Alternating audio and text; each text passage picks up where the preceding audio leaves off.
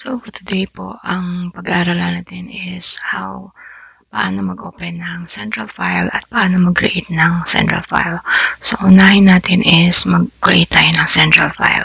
So, punta tayo dito sa mga sample files ng Revit.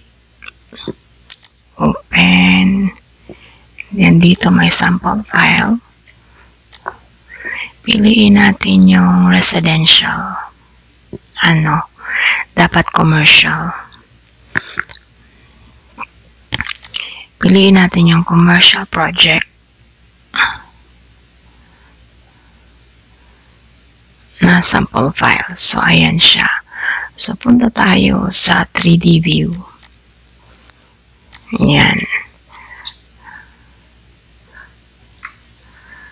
So, yung 3D view niya, kung makikita nyo, wala yung roof. I-turn on nyo lang at tingnan natin kung ano yung mga items na hindi naka-check dito. So, naka-check naman siya. So, okay lang. So, tingnan natin sa kanyang perspective kung may roof ba. Sadyang wala. So, pwede nyo siyang gawa ng slab on top.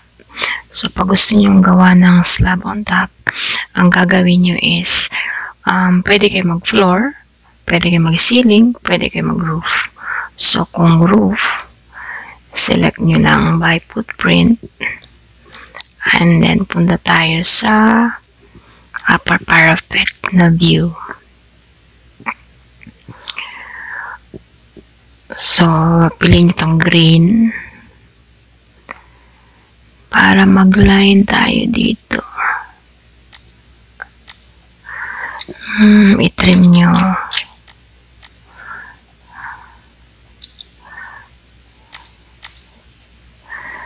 Kasi pag walang atip, baka mapasok ang ulan.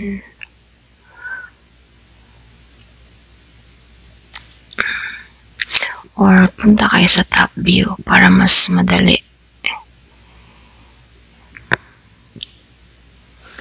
Ayan.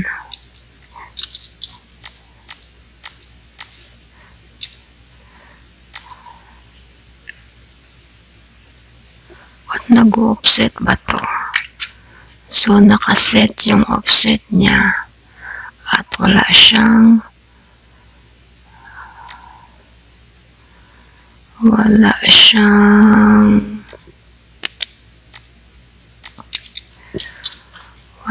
slope.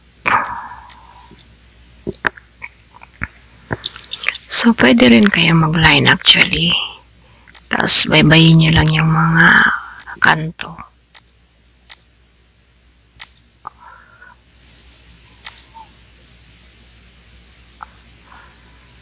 So, dito. And then,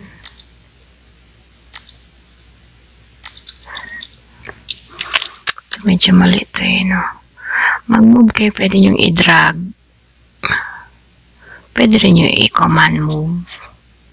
Pwede nyo rin i-delete. Or pwede rin press nyo tapos arrow.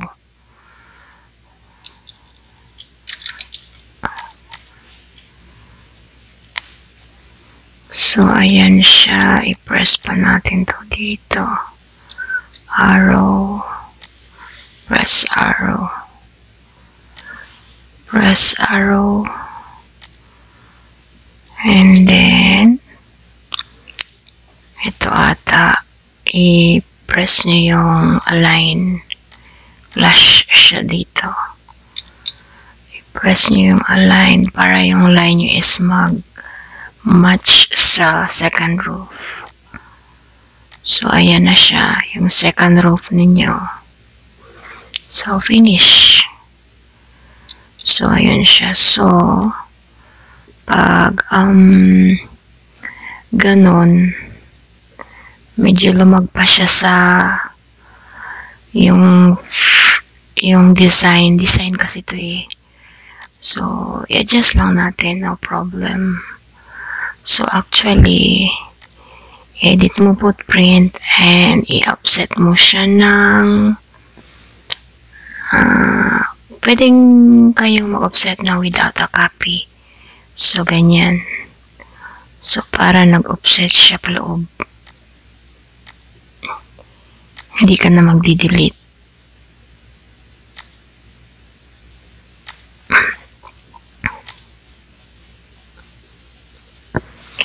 Kasi pala may ano pala siya dito, paek-ek.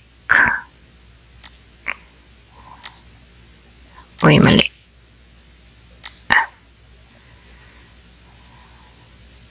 So, unahin natin to kasi masyado siyang late.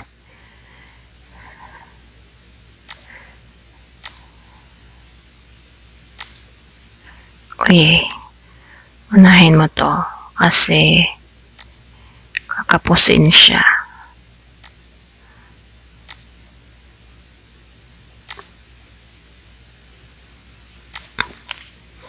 Ayan. So, after that, press OK.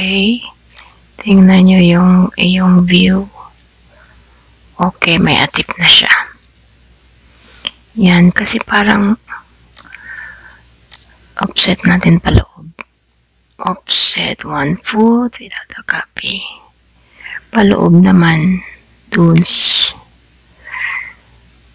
para walang awang.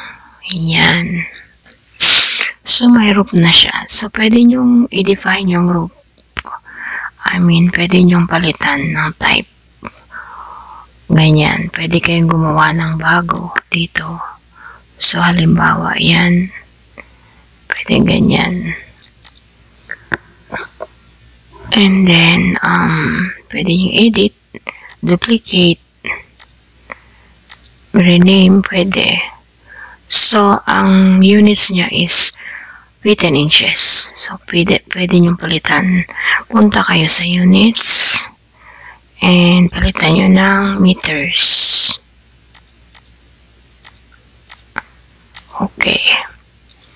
So, masyado siyang makapal.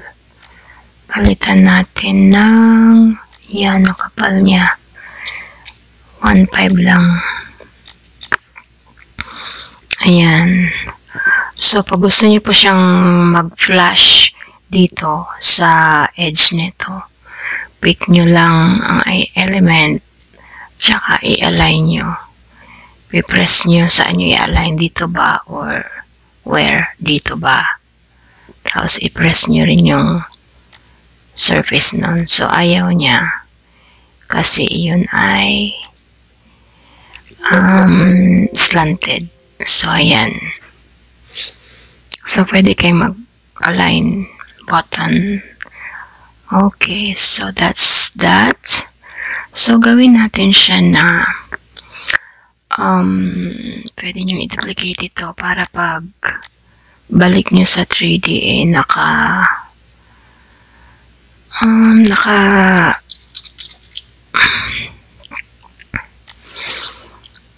kasi pag tuwing ipipress nyo to, hindi very ano siya yung common. So, pag gawa kayong special, yun lang.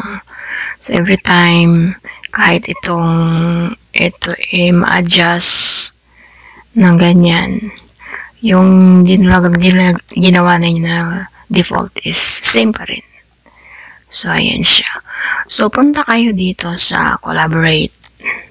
Pagdating sa collaborate, the first thing na gagawin nyo pagka kayo ay magagawa ng central file is mag-create kayo ng worksets. So, i-press nyo lang okay kasi ito yung mga workset na default ng Revit. So, pwede kayo mag-add ng new workset like workset ng wall, workset ng roof, ng mga kung ano-ano, ng plants, ng landscaping, ganon. So, isa na siyang central file. So, save as nyo to as your project. Punta kayo sa desktop. Ayan. So, ito na yung iyong central file. Rename mo lang para alam mo. And then options, don't forget i-press yung options kasi nandyan yan yung maximum backup. Mag-backup ka lang na isa. sapat na yun. Then press OK. So, i-close nyo lang. So, pag open nyo uli, makikita nyo sa sample file, ito yung ating ginawa. At lagay tayo ng new folder.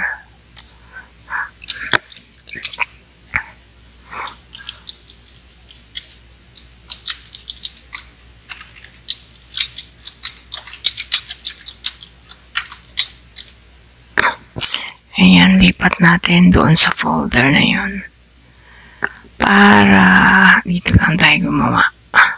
Okay? So, every time na-create kayo ng central file, nag-create din siya ng another folder as backup. So, yan yung central file mo. Pag in-open mo siya, makikita mo na naka-highlight na tong detach from central.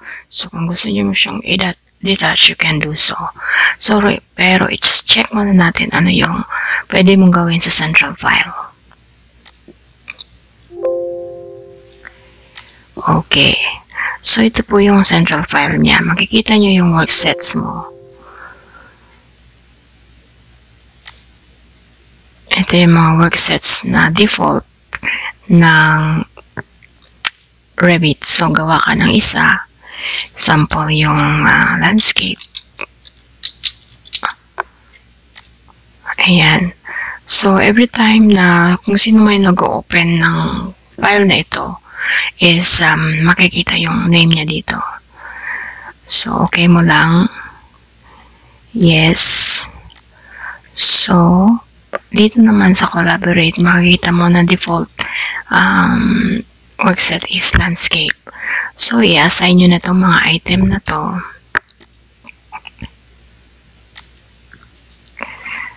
Select kayo ng isa and then select all instances in the view. So, yan yung landscaping mo. Tapos ito. And so, andito yung work set. So, ilipat mo siya sa work set na landscape. And then, press OK. Ayan. So, punta kayo dito sa work set. Pag in-off ninyo yung itong landscape, mawawala siya. Ayan. So, editing request. Ayan. So, may mga, kasi kaka-open lang natin. So, i-save natin siya as the same. And i-make natin siya central file. Save. And then, try natin i-close. And then, i-open natin siya ulit. So, sa central file po, hindi nyo pwede siyang i-double click dito. Lagi nyo kayong punta sa folder mismo. And then, magsasabi siya ng create new local for your own. Then, just pick it lang. So, ayan. So, pwede nyo nang i-turn off. So, ginawa natin to ng work set, right? So, punta kayo sa collaborate. And then, work sets. Pwede rin dito sa baba. And then, i-select nyo lang yung visible in view para mawala na siya. Pwede rin nyo rin i-access dito. Tapos, i-turn on nyo ulit. Ayan siya. So, yun po yung, parang nag-grouping ko yun, kumbaga. So, ganyan po yung work sets in central file. Paano naman po i-kalasin? So, every time na may activity, i-synchronize nyo para ma-update yung ka-teammates nyo. And so, paano natin tanggalin sa central file? So, dito ka pa rin mag-open. Select mo yung file and then detach from central. And then open.